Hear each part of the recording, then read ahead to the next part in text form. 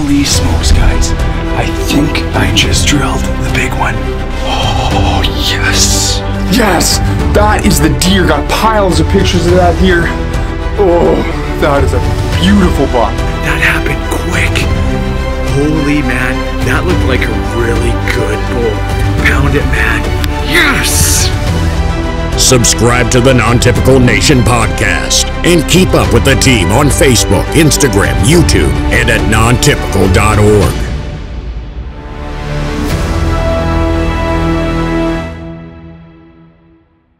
Awesome, guys. Well, welcome back to another Non-Typical Nation podcast. Today, I'm with Aaron Stonehocker with Tactacam.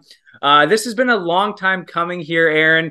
We've scheduled it a few times. We've both just had a bunch of stuff going on each time, and we couldn't make it work.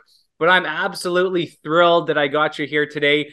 And yeah, I can sit down, pick your brain a little bit on some of Tactacam's products, get to know you, let our audience get to know you as well. And yeah, so here's the introduction, guys. This is Aaron with Tactacam. I guess to get started, Aaron, what exactly is your role at Tactacam? And you're on the American side of things, I believe.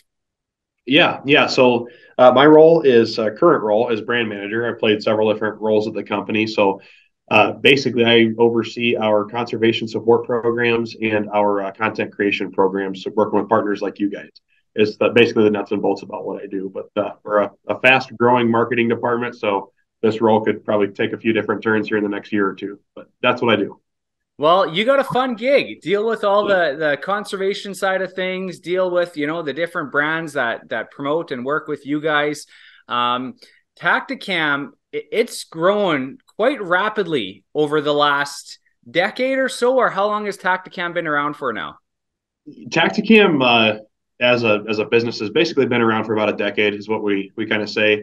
Probably about 2.5 to 3 years in is when it got pretty serious, and then the current ownership structure came together and was in place. And I've been with the company going on 7 years now. So, wow. Actually, fun fact: I'm the longest tenured employee that Tactacam has right now, which is kind of a neat little thing to have, I guess. But yeah, man, we started with the point of view cameras. You know, share your hunt is what we're all about, and started with a guy with a cool idea about, man, you know, there really aren't any super easy, compact little cameras that work great for just filming my hunt out of a Wisconsin tree stand. So, yeah, using technology and know-how way above my head, he developed the first little camera, duct taped it together, and taped it to his bow. And then now we have the Tactacam 6.0 that just launched. So that's right. Super cool, man. So you've been with the company for 7 years. So you've really seen them grow from essentially not necessarily the very start, but pretty darn close.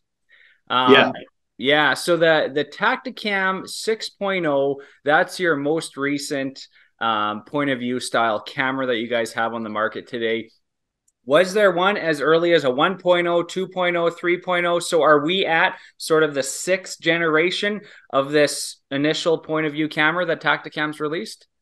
Yeah, exactly. So I'd say the first camera, and Ben Stern, the founder of Tactacam, he still has it. A lens with a microchip, a little buzz motor, and a button and a watch battery, all duct taped together. So that's probably like the 0.5 model. But then, it had a housing, and essentially it was just called Tactacam, basically the 1.0. I jumped in as the company. I write for a few different outdoors magazines, the Iowa Sportsman being one of them. And they were just started advertising Tactacam. And so I was talking to the editor. He told me about it.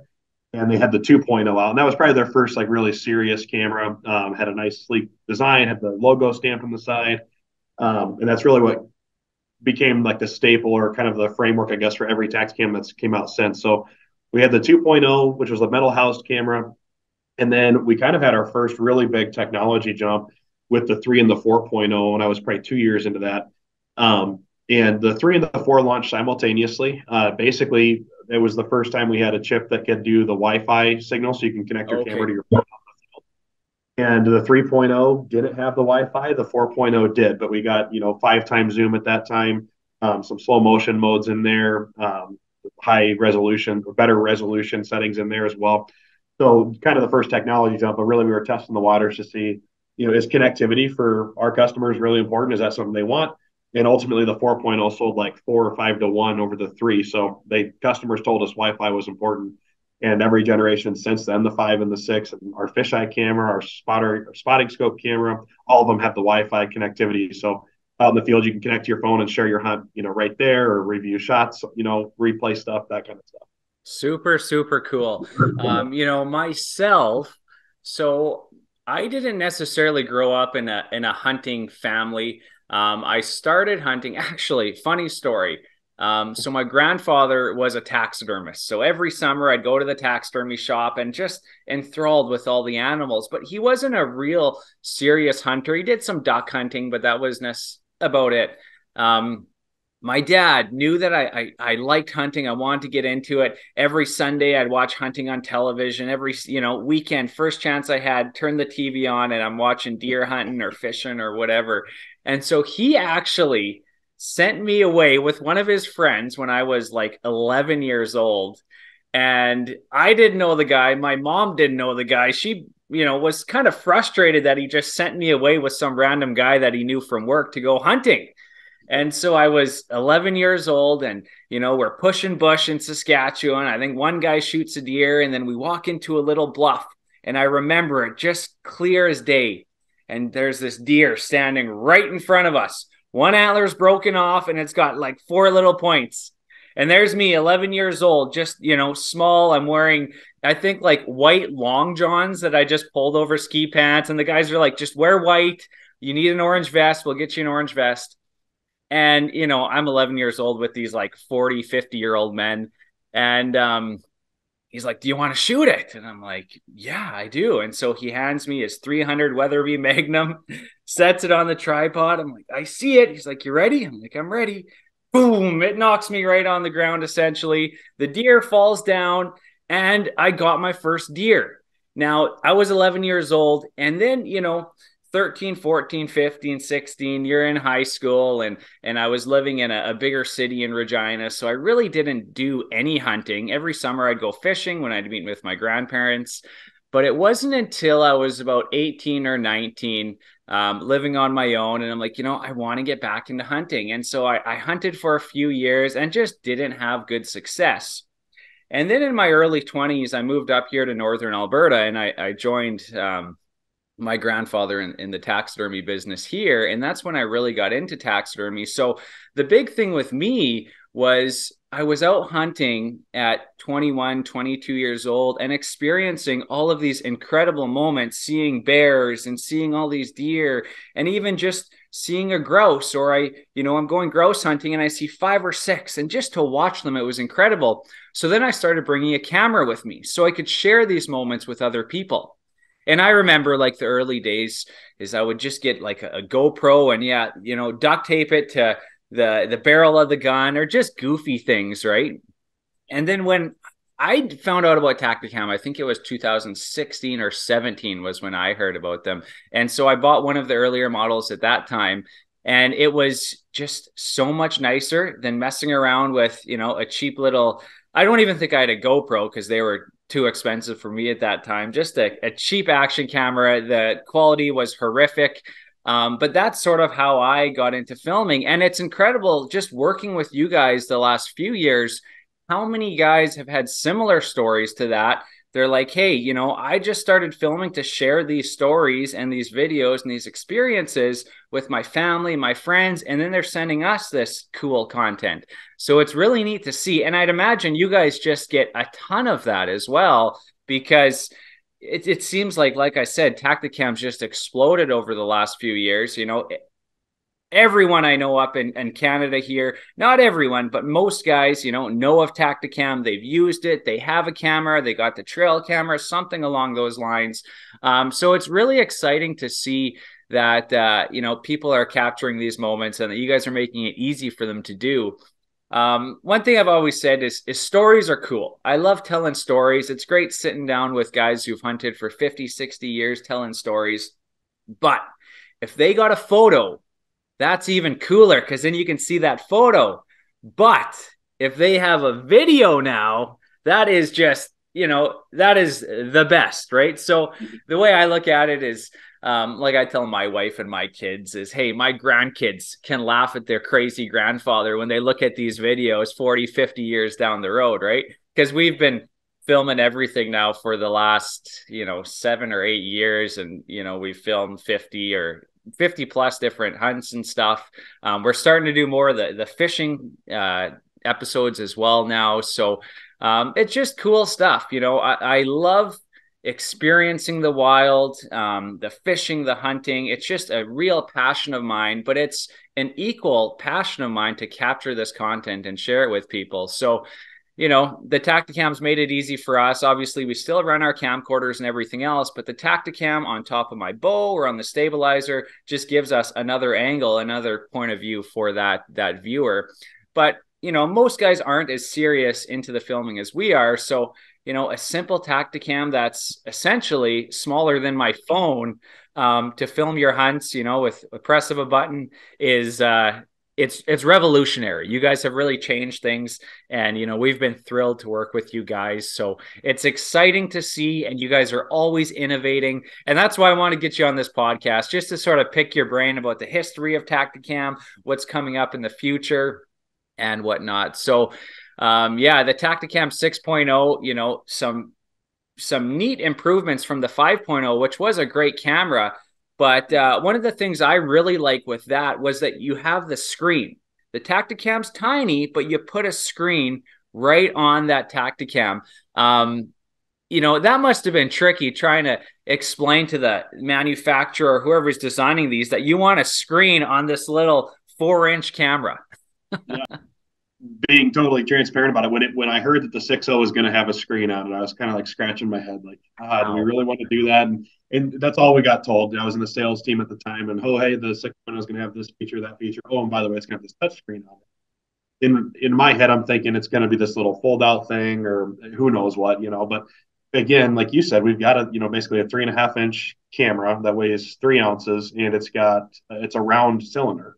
Like, how are you going to throw a screen on this? And so, as you know, like the 6.0, they redesigned it a little bit. The top is now flat. And they got the screen. And I'll be the first guy to say that I was totally wrong and that I thought it wasn't going to be that big of a deal. But it is so cool having it there for that instant, viewability. Being able to just swipe back and forth and change your modes has been, again, something I just so used to doing with the buttons over the years. I never even thought about it, but it's way easier.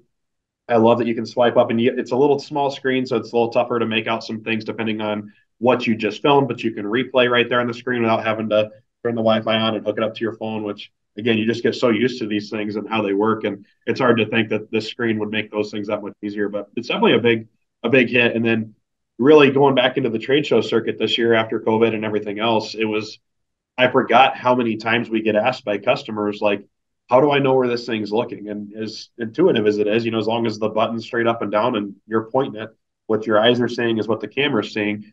And telling somebody that, normally you'd hook it up to your phone and show them, but now you're just like, hey, check out that screen, you can see.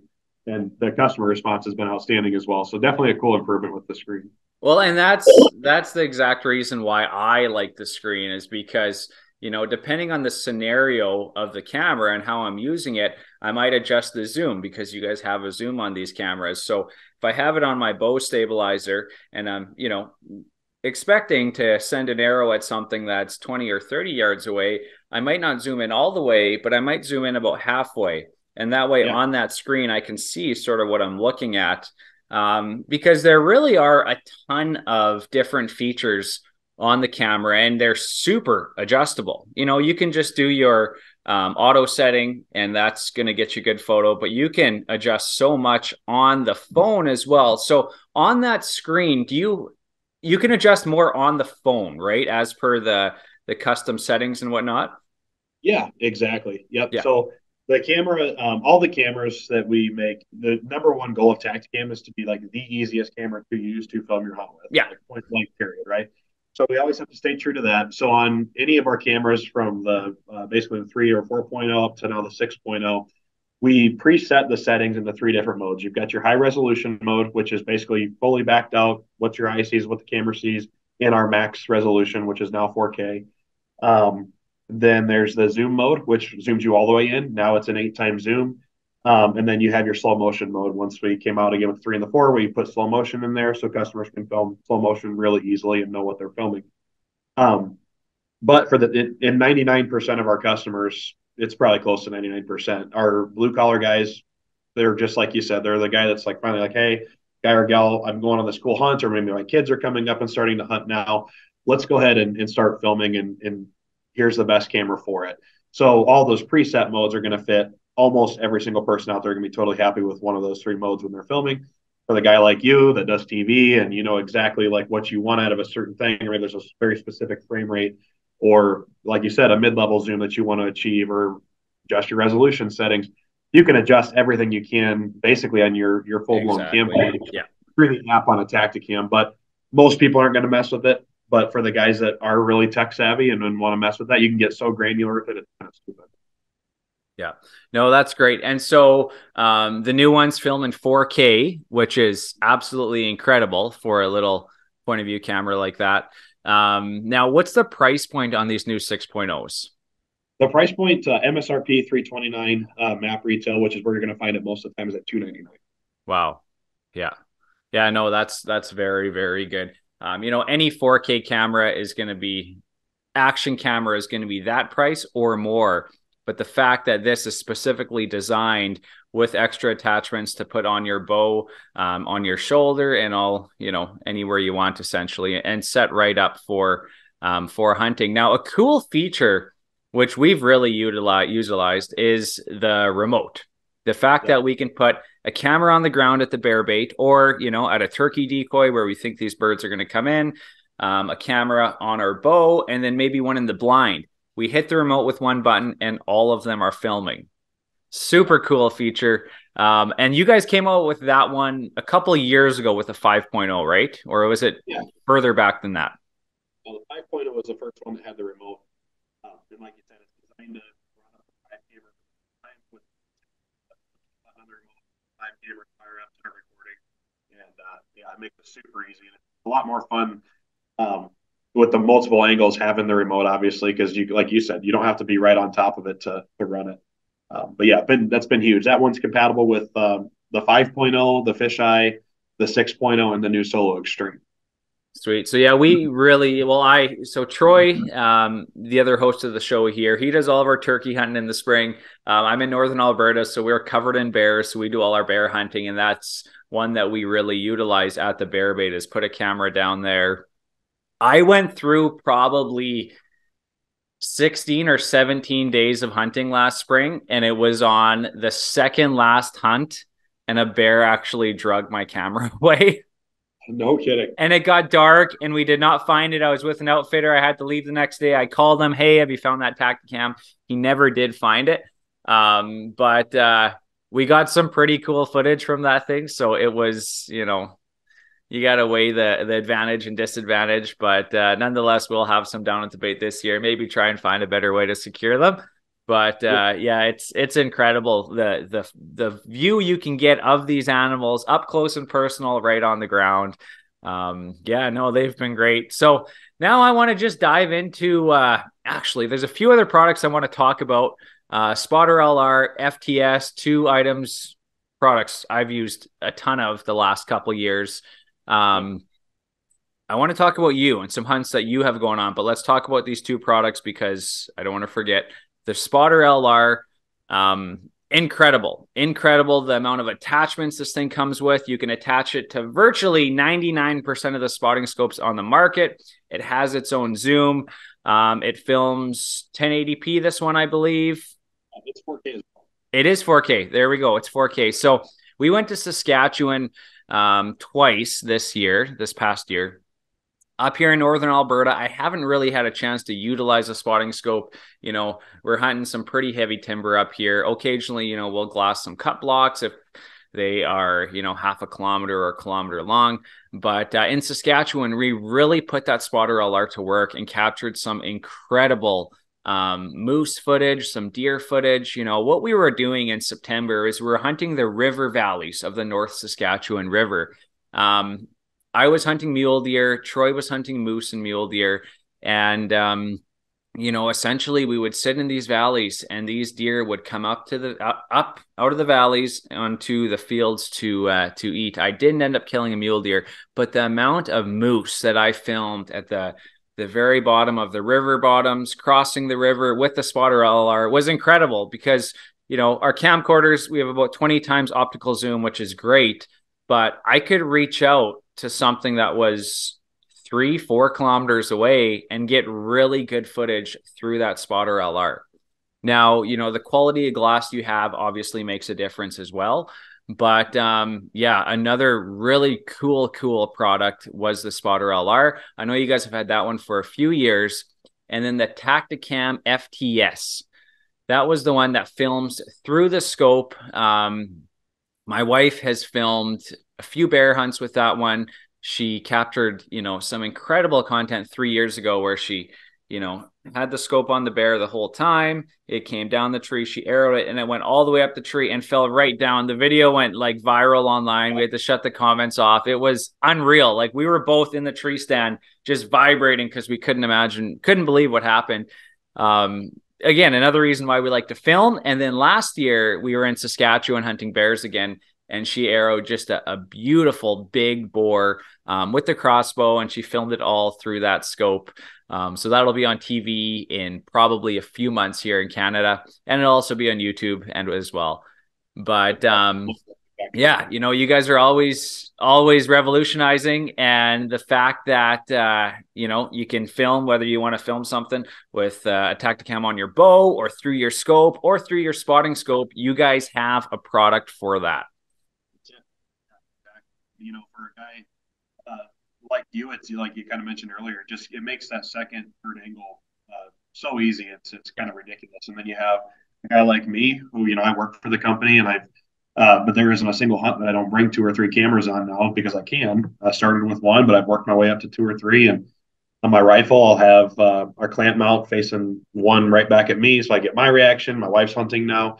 I love seeing her reaction out in the field, so I'm usually bringing a third angle to kind of film her just handheld. But it doesn't matter what you're hunting or shooting with, you're going to get the shot on film, whether it's, like you said, through the scope, through your spotting scope, off your bow riser, however you're doing that, shotgun, whatever. So it just makes it so easy. Yeah, so we filmed a couple deer hunts in the year before last with the FTS system. And then we got the 2 bear hunts with it. And yeah, no, it's incredible because, the viewers seeing what you're seeing through that scope, and you don't sacrifice any quality at all. So yeah, 2 products which we absolutely love and will definitely be putting to work this spring for sure. We're excited. Yeah. So yeah, coming up here, we're like rapidly approaching April. We've got a few hunts planned in the spring. Do you do much for spring hunting?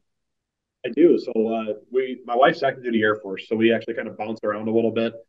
Both grew up in Iowa, so when growing up, when I got into hunting, every year spring turkey hunting, I usually did one of the first 2 seasons, and then season 4, the way it's broke down there.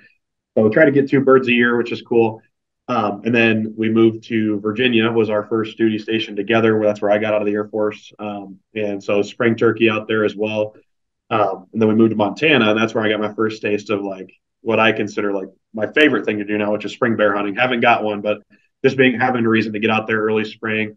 There's really in Montana, and maybe similar to you guys, there's really no like break in hunting season. You just kind of get this little lull where you're waiting for things just to warm up a little bit, but getting to go just hike around and see all the different things you get to see during spring bear is just so cool.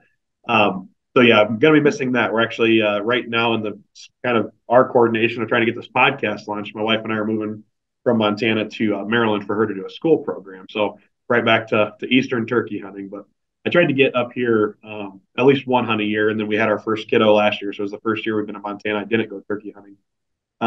But there's a gentleman that lives out in the eastern part of the state here. I try to make at least 1 trip out there every year. And but yeah, love turkey hunting, love spring bear hunting. I'll be missing the spring bear until we can come back out west sometime.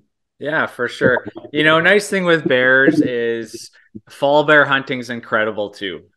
We spend majority of our bear hunting in the spring. That's usually when we do it. And that just the reason for that is once we get into fall, we got deer, we got moose, elk. There's so much other stuff going on, and you're trying to cram it all into 3 months. Exactly. But yeah, and nice thing with Alberta is you got wolf and predator and coyote hunting in the the winter, and then April 1st is when our bear hunting starts up here. But the bears really don't get moving till about mid-April. I think the earliest we killed a bear was about April 13th, April 12th, but that was very early. We still have 2-3 feet of snow in the bush right now, and things are actually thawing quicker than usual. So I think it will be an early spring for us here. Yeah, so our bear hunting will start. We'll start getting our baits out in probably a couple weeks, and then we have a hog hunt actually in Saskatchewan at the end of April, and then as soon as that's done, we'll be right into hunting our bears here in Alberta. But I know Troy in Manitoba, they have turkeys all over the place. I went hunting deer there last fall, and they have turkeys in the fields like we have geese. And I just couldn't believe it how many there were in this area. They're just heavily concentrated, and you could almost walk right up to them. It was very strange. But he said in the spring it's a little bit different. But they say turkey hunting sort of like poor man's elk hunting, because you can communicate with these birds. They're all over the place, but they'll gobble back at you, and you got to entice them to come in. I'd love to do it. The thing with turkey hunting in Canada, Ontario, I think it's opened up for non-residents. BC, you can hunt, but they don't have a lot of birds there. But Manitoba, they have it locked down. Only residents can hunt them in that province. Alberta here, we don't have many. We have a lottery tag for turkeys. Or no, sorry, it's a priority tag, and it usually takes between 13 and 16 priority points to hunt these birds in Alberta. So you got to travel a little ways down south, and you got to wait quite a while to get a tag, and there just aren't many birds. So I haven't had a chance to hunt wild turkeys yet, but hopefully soon. But bears are definitely something that we just love to hunt. They're super fun to interact with, and we hunt them, at baits, and then we also do the spot and stalk thing. But yeah, at the baits, it's neat because you're within about 20-25 yards from these bears, and you'll often have several bears in the area. And sometimes, they like to swat at your tree, and it's just really neat to interact with them. But fall bear hunting's fun too, because fall, they're really gorging on those blueberries and berries and grasses. So they're really fat. The fur is actually much nicer in the fall. They don't have the thick underfluff, but they're consistently furred throughout. In the spring, you'll occasionally get bears where they're rubbed out because they'll rub out their winter fur. But if you want a really big bear, fat bear, usually the fall bears are, the bigger ones for sure. But yeah, no, man, we love our bear hunting, and I gotta make it a priority though to squeeze some turkey hunting in one spring. So we'll see. It won't be this spring though. I know Troy's hitting them pretty hard. They always do, just because they have so many birds around them there. But yeah, so I'd love to do it. I've edited all their episodes, and it just seems like so much fun. Now, when it comes to turkey hunting, do you usually hunt them with a bow or shotgun, or what do you typically do? Yeah, I'm doing a little bit of both. Primarily shotgun, just again, when I'm kind of cramming in on a timeline, or I'm going to go out to eastern Montana or whatever for a weekend. Shotgun's your most reliable, I guess, in terms of kind of knowing what you're getting into. But I've done it a bunch of different ways. I've killed a couple with a bow back in Iowa growing up, and then everything I've gotten since then's been shotgun. But probably the most fun way I've done it, and it's kind of one of those controversial things a little bit, but Taxicam at one point had a brand called Turkey Reapers that we had partnered with a gentleman on to kind of help him produce these turkey decoys that you like hide behind, basically. Okay. And you're trying to just get the bird fired up that he thinks you're coming to take his hens. Toms come running in like they're going to beat you up, and you smoke one at like 5 feet. It's the craziest thing you've ever seen, but that gets fun. And just the only weird note I've seen is, so eastern turkeys in Iowa and then on the East Coast, they're a lot more aggressive, I'd say, than what the Merriams are that we have out here. And the Merriam birds, for all the ones I ever interacted with, they just never seem to really care that much about it. Interesting. It's funny hearing you mention that the birds out in Manitoba, you can almost walk up to certain times of the year. The first year we moved here, I put in for the lottery tag for Region 4 in Montana, which is where I live, because same concept. We have a couple concentrated populations, but not overall that many birds. And I actually drew the tag. It was like one of 12 people that drew the tag that year. And went out to this farm that I knew had some, and it was a block management. So I just signed in, went hunting. I was out there for like 6 hours messing with these birds, trying to get them to come in and get close, but they'd stay like 60 yards, like just out of my comfortable shotgun range. And I ended up belly crawling in behind some sagebrush, shoot one at 40 yards. I kind of film, let the birds do their thing. And when I stood up, like all the birds, there's probably 50 of them. They all just kind of came out and they were just standing there like 40 yards, like with the bird I just shot. And Wow. like, okay. And so I just start like slowly walking towards them. They let me get to like 20 yards before they No decided to. way. It's like I was out here 6 hours in the rain messing with these things. And I could have just probably walked right up to one, shot it, threw it over my shoulder, and left. And then when I left my bino harness at the tree that I was like stalking these things behind, got back to the truck, loaded everything, realized I forgot my bino harness, went back. Well, in that time, the farmer had showed up, and these things are following him around the barnyard, like just waiting to get fed, basically. So it's totally weird. But then you get out in the eastern part of the state, and those birds want nothing to do with you. They're so skittish and that kind of stuff. So it's all about, I guess, their temperament. But I think it's depending on where they're at and how interactive they are with people, it can be a whole different experience. But yeah, it's a blast, like you said, just getting a chance to hearing them gobble in the morning gets you fired up. It's like hearing that first elk bugle kind of thing. But I feel turkeys are a little bit better if you want a full blown interaction, maybe than an elk. Elk's a little tougher to get close to when you got the whole herd of them. So yeah, without a doubt.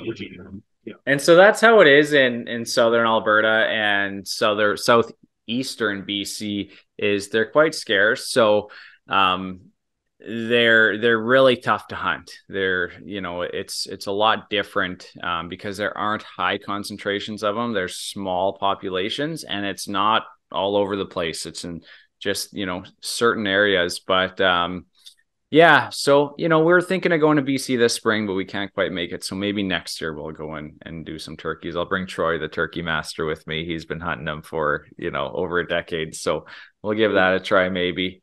But yeah, so I wanted to chat about a few other things. You mentioned that you sort of work on the conservation side of things with Tactacam, and I was just curious, what different programs do you guys fund, or where do you guys sort of put your conservation dollars at Tactacam? Yeah, man, Taxicam team. And so what these guys have two primary things they get involved in.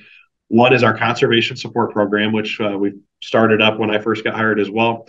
And then the other things are dealer support program. And so with the conservation piece, we support any organization that wants to fundraise basically at a banquet level, but we do all kinds of different, raffles and things throughout the year, stuff like that.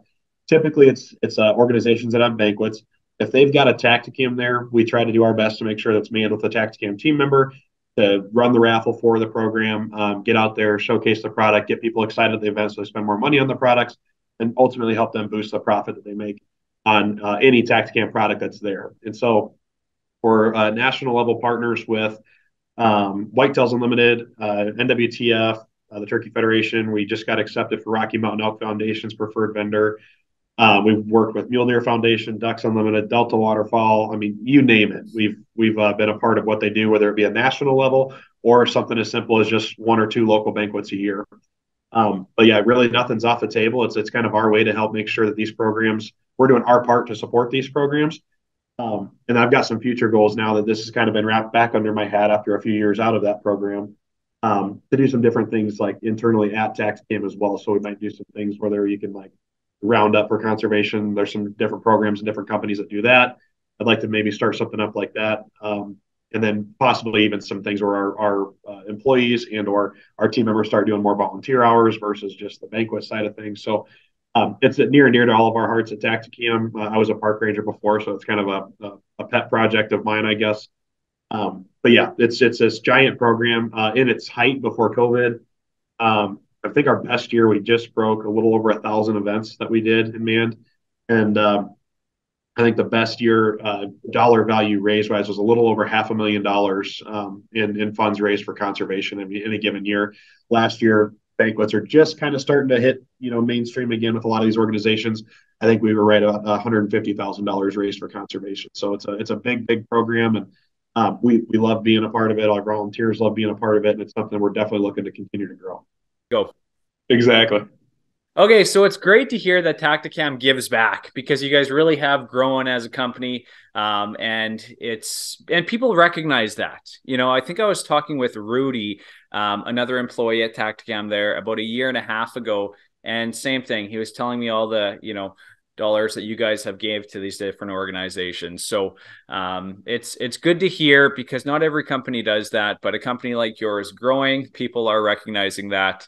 And it's really good to see. Now, one question I have, which has gotten brought up to me and other people before, and you see some of these different organizations now making some changes to some of the regulations regarding electronics, cellular trail cameras, archery sites with rangefinders on them and different things like that.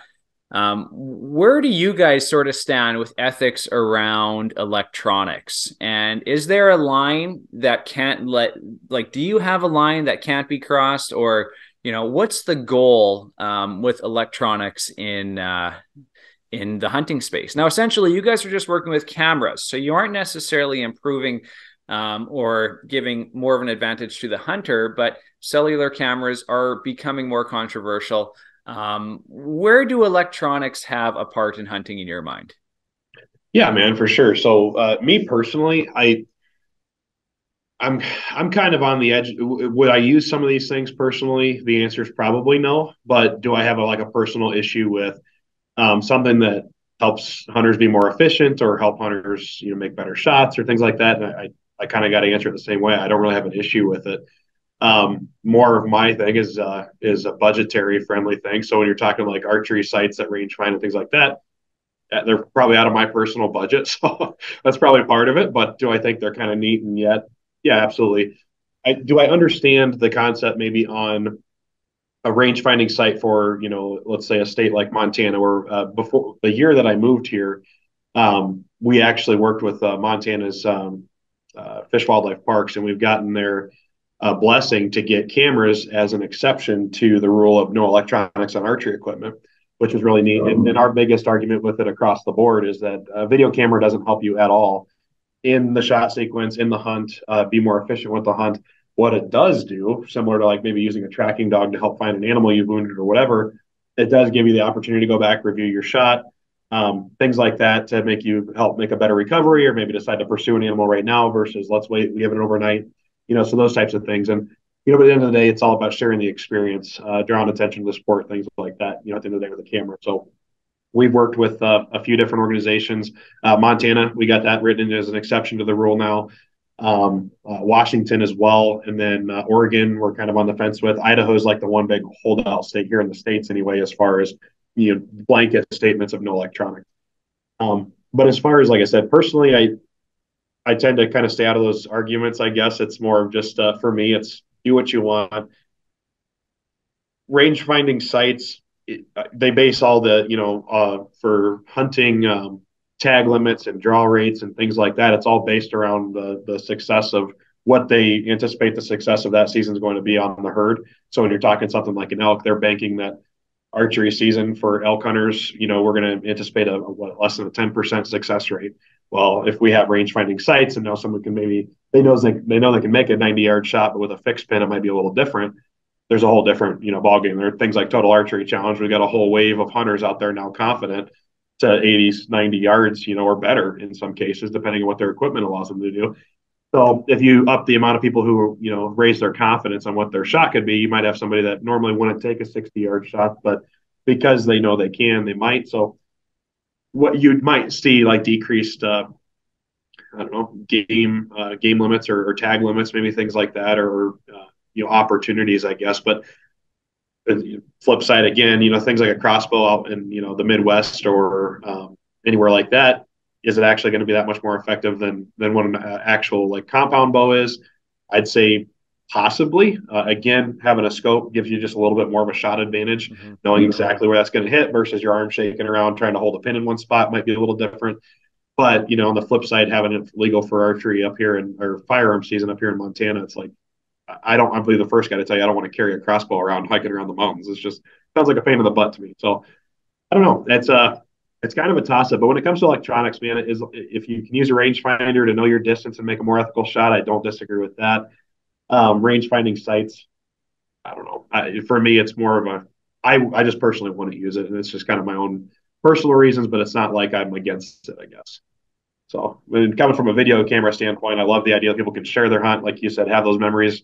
I've got my wife's first hunt on film, and that's something that's so cool. I watched that video more than any other one I've ever filmed for myself. But cameras, I'd argue to the moon and back that they don't give you any kind of advantage, and there should definitely be an exception for those and that kind of thing.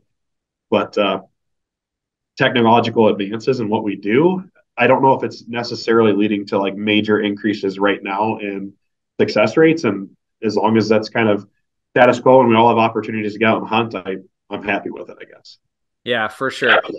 And my whole idea is we want to improve the overall hunting experience for people, Yeah.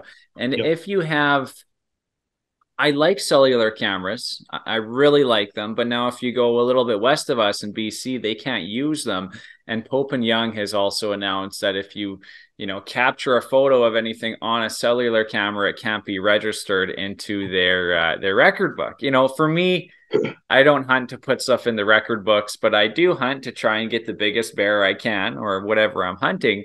But we utilize cell cams big time, especially with running our bear baits, because we'll have half a dozen of them and then we'll know, when the bait's low, when it's high. Are our success rates better since we've had those cameras?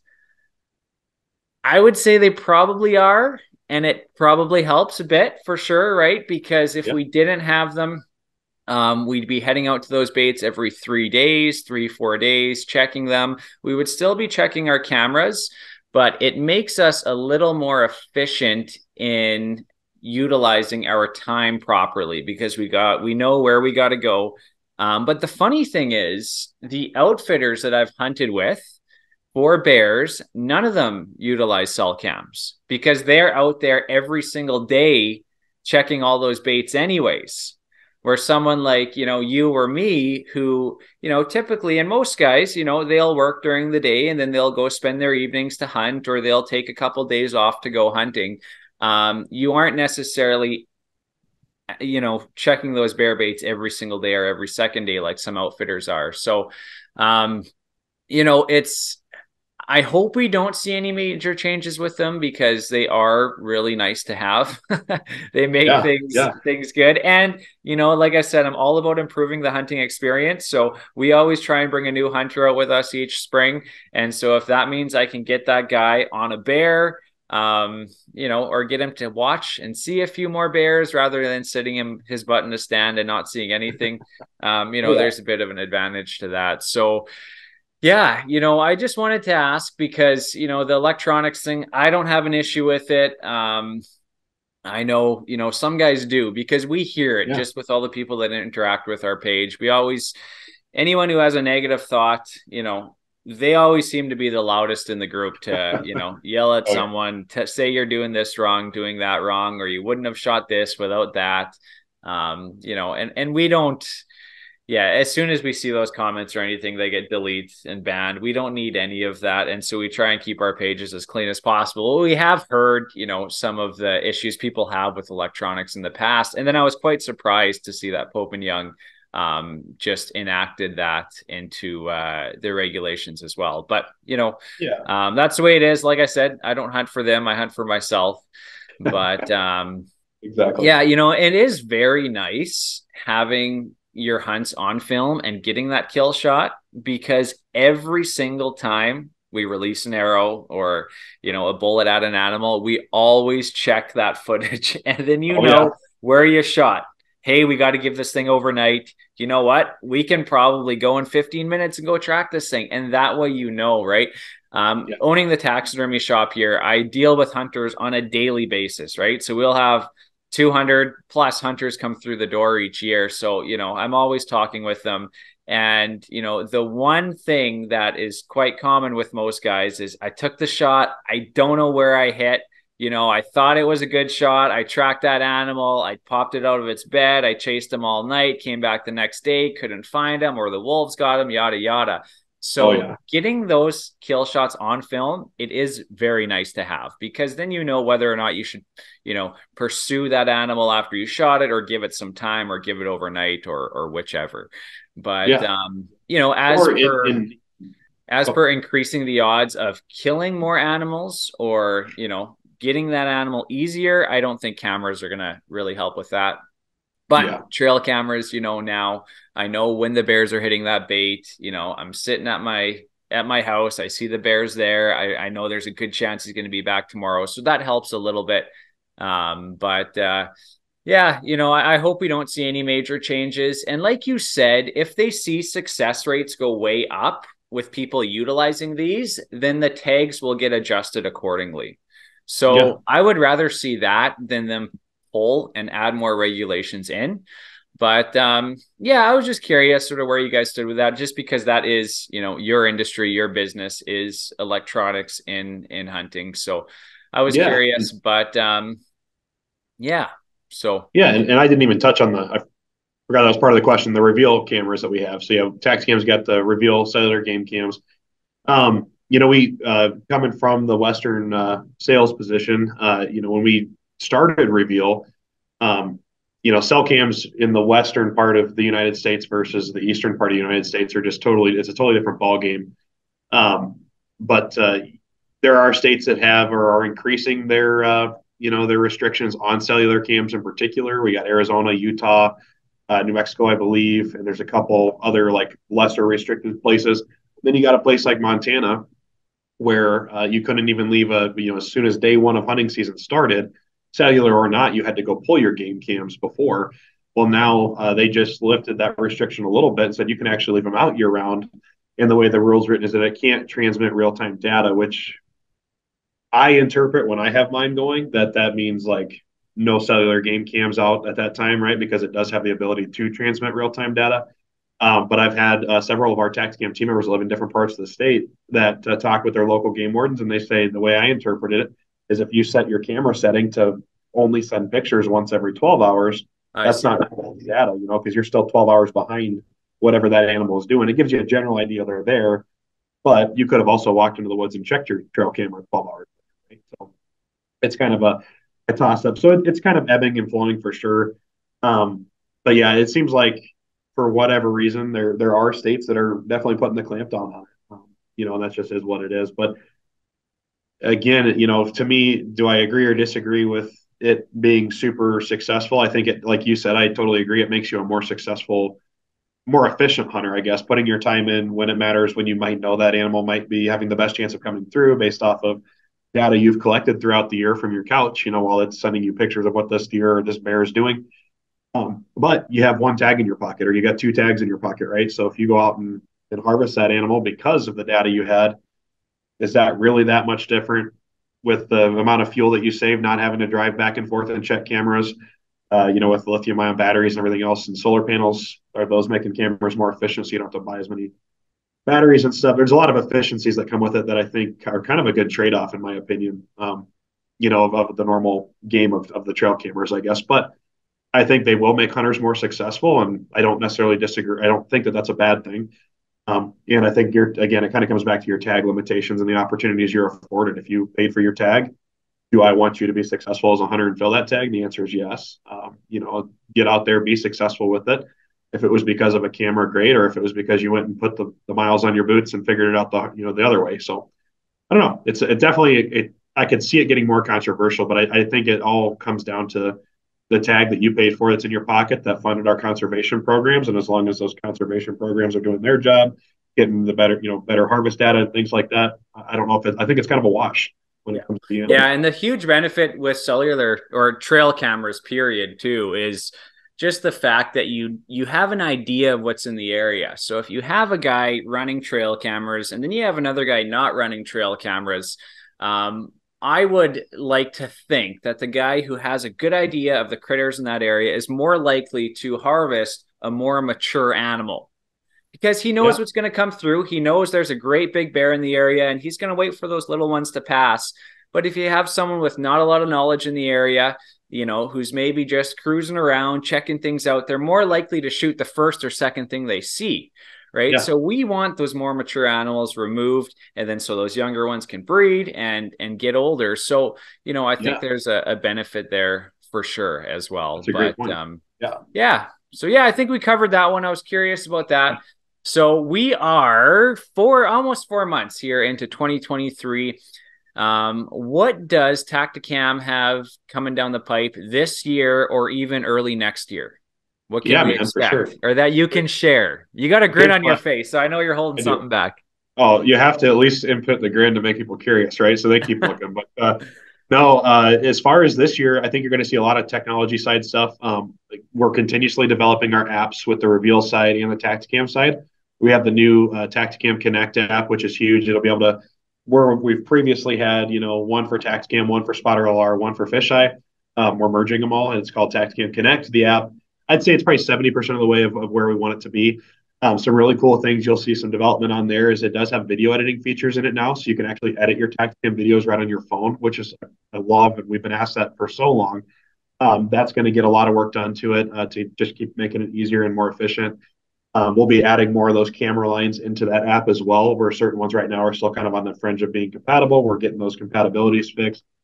So I'm really excited about that app and its capability. You'll see a lot of development there. Of course, Reveal, just being the monster that it is in the trail camera world, you're going to see a lot of efficiencies with our app on that.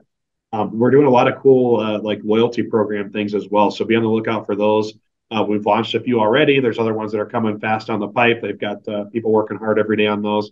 There's going to be a lot of really cool reasons if you're not a Reveal user to maybe jump into the Reveal side. If you are a Reveal user, you're going to just have that much more or that much better of a customer experience. So a lot of customer experience efficiencies and upgrades, I'd say, to all across the board with all of our brands. Product wise, nothing new coming this year. And we kind of like that philosophy with our Tactacams. We're on the 6th generation, but we're almost a decade in. So it's far from being, launching a new camera every single year. And that's intentional. There's only so much at the end of the day you can do with a point of view camera. We want to make it the best possible camera you can have, best user experience. But we don't want our customers or our dealers chasing the next best thing every single year, or maybe saying, I don't want to get into it now because I don't know what next year's going to bring. And with the Reveal side, that's something you see a lot of, especially in the trail camera industry, is every year there's this pressure to push out this new improved camera that maybe there's really not that much different from the previous generation that worked a little better or whatever. So our goal isn't to pump new stuff out into the market that doesn't need to be there. We're just going to continue to make our products better, more compatible across the board. You may see some different cool things that pop up where our cameras work with other systems now and things like that. But yeah, just continue to improve on what we're doing now for early 2024. I've got my fingers crossed that we might have some cool things coming down there on a totally different camera line. That's about as far as I can go with that one, but I'm really keeping my fingers crossed. It's something I've been excited about that's been talked about for several years now, and I'm really hoping 2024 is the year for that one. So be on the lookout for that. I think you're going to get a kick out of it with what. Sweet. Well, yeah, the Tactacam 6.0, it's been exceptional. We've loved it. The Spotter LR, like you said, you released that a couple of years ago, but hey, it's a 4K camera. It films great quality footage. So, you don't really need to release something every single year. And, I think the consumer sort of isn't a huge fan of that, right? Because you're buying a model this year and the next year there's another one and next year there's another one, where if you got a great product, and you guys, I'm sure the 6.0, you guys were working on that one years and years in advance to get it what it is today. It's a camera that really is industry leading. And there's Spotter LR, we've dealt with some other brands or used years ago that you had to buy an attachment, and it was just a major pain in the butt. You gotta filming with your phone on it, then you got a new phone, needed a new attachment, and it just didn't work good. You ran out of storage on your phone, and it was nothing but a pain in the butt. Where this Spotter LR takes its own memory card, it comes with all of the attachments. If you get a new spotting scope, if you're using your buddy's spotting scope, so you buy that and you don't need to buy anything else. So it really is a great camera. Now the Tactacam FTS, that is designed to work with the 5.0 camera, right? Or will that won't work with the 6.0? It won't work with the 6.0, but okay. So basically what we did is we took our 5.0 and our fisheye camera, we merged them in what's called the new Tactacam Solo Extreme. Okay. So that's actually keeps the same shape. It'll work with all the old 5.0 mounts or any fisheye mounts you may have for fishing, shoulder mount, head mount, that kind of thing. But yeah, that one, it's an awesome little camera. It's remote compatible, which was cool. Our previous Solo was not. So that's a big upgrade there. But yeah, for the FTS, that's going to be your camera for that. And some improvements. The one improvement I'm most excited about over the 5.0 on the Solo Extreme is the fact that this one's waterproof down to 30 feet, whereas the 5.0 series was rated weatherproof. So anything elements are going to throw at it, you're not going to have to mess with. You can drop it in the water while you're duck hunting or fishing or whatever. The camera's going to be fine. But this one now, if you want to go spearfishing or do some things like that with it, you've got the ability. It'll withstand the pressures. That's probably your biggest advantage over Solo Extreme over the 5. But it's got a hell of a price point. It's at $199, so it's got a lot of bang for its buck at that price point. Yeah, super cool. And the Tactacam Connect app, I love it. I love it. So I downloaded it. I was using the old version of the app. And I downloaded the Tactacam Connect when I got the 6.0 cameras, and I was super impressed with everything you could do on it. And like you said, now you'll be able to edit your videos on that as well. So that's another huge advantage. Yeah, man, we're excited for this year to get these things to work and see what we catch for footage. It's pretty exciting. Now you guys always release, viewer videos and stuff like that from the consumer on your page. Is there anywhere people can send you guys footage if they capture, a cool elk encounter or a bear or something like that? Oh yeah, absolutely. So go to our website, tactacam.com, and there's under the support tab, there's a contact button, and under there there's a share your hunt option you can click. And you click that, brings you to a video upload page. You can just drag and drop the file into the page there. Tell us a little bit about who you are, what happened, tell us a story, what species it was, how you took it, what camera you're using, things like that. And then we take those all the time, and we're constantly sharing them to our social media sites. And actually every single year for all of our point of purchase videos that you'll see on dealer displays in the stores or at trade shows, all the sizzle reels we do, every single one of those videos comes from our customer content that we get sent. And we just kind of cherry pick the ones that we really like throughout the year, or ones that kind of highlight a new feature a little bit better or something like that. And we just compile them into this really cool video. So that's where all that content comes from. Super cool, man. Awesome. So you got some spring turkey hunting coming up, and I'll be chasing bears. We'll catch back up with you in the summertime, maybe after your turkey hunts. We can talk about some fall hunting and do that. Thank you so much for doing this with me today. Like I said, it's been a long time coming, so I'm thrilled that we got together to chat and just go over some of the, new products that you guys released earlier this year. And just get to know you a little better and talk hunting and everything else we chatted about. So I appreciate it big time. Yeah, absolutely, Brody. Anytime, man. And we're stoked to be partnered with you. And I can't wait to see what those 6.0s push for you this year. Thanks again, man. I appreciate it. We'll catch back up with you in the summertime sometime. Thanks for doing this. Awesome. Absolutely, man. Great talking with you, Brody.